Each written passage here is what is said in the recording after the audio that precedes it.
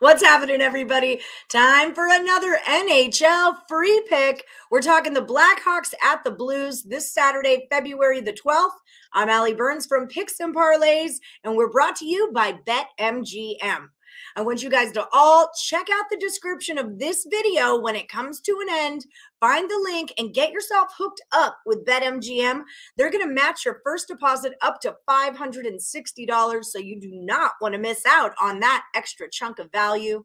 With me today, I've got Scott Rickenbach, the Bulldog from Picks and Parlays. You are 18-6 on our free pick videos, #1 at the top of the leaderboards for all of 2022. How's it going, Scott? Going well and looking forward to this Super Bowl weekend, and definitely want to mix in some basketball and hockey wagers for sure. Yep, I'm with you on that one. It's not just all about that big game. They're going to be playing other stuff too, okay? Like hockey, for example. We're talking Chicago Blackhawks at the St. Louis Blues. Blues are -180. The total on it is 6. What are you looking at here, Scott?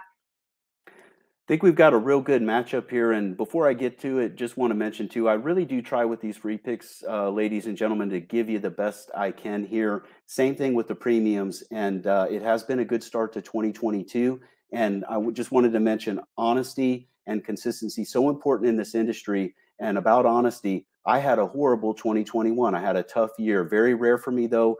There are 25 cappers at Picks and Parlays, a great group of cappers. And I'm fortunate enough to be #1 so far this year. And about that consistency, I was also #1 in 2020, #1 in 2018, #3, 2019. That's out of 25 great cappers. So appreciate you guys following me there at Picks and Parlays and all the fine cappers, as it's a great roster there. And now let's talk about consistency here with these two teams, which we have some consistency about this matchup and what these teams are coming off of heading into this game that gives us some value here with this free pick, in my opinion. The Blues are off of a 7-4 home loss on Thursday to the Devils. They actually led that game in the third period, and then it got away from them, and they gave up a bunch of goals. This season, when the Blues are off of a game where they allowed 5 or more goals, that's only happened 4 times before it happened again on Thursday. They've allowed an average of just 1.8 goals in their game that follows an effort like that. And you look, this is a strong St. Louis team that's off back-to-back home losses. Before this, they had won 5 of their last 6 home games, and they allowed 2 or less goals in 4 of those 5 wins. They just don't give up much. Now enter the Blackhawks, one of the lowest scoring teams in the league. They're averaging just 2.4 goals per game this season, and they've got a goaltender who I expect to be in the crease on Saturday by the name of Marc-Andre Fleury, a very veteran, streaky goalie. And right now, he's coming off of a great effort at Edmonton. The Oilers threw everything but the kitchen sink at him in that game on Thursday in Alberta, and Edmonton just couldn't get stuff past him, just couldn't find the back of the net except one single time. And now, speaking of that streakiness with Fleury, the thing is, in 5 of his last 6 road games, he's been super strong and allowed 2 or less goals. So he's been tough away from home.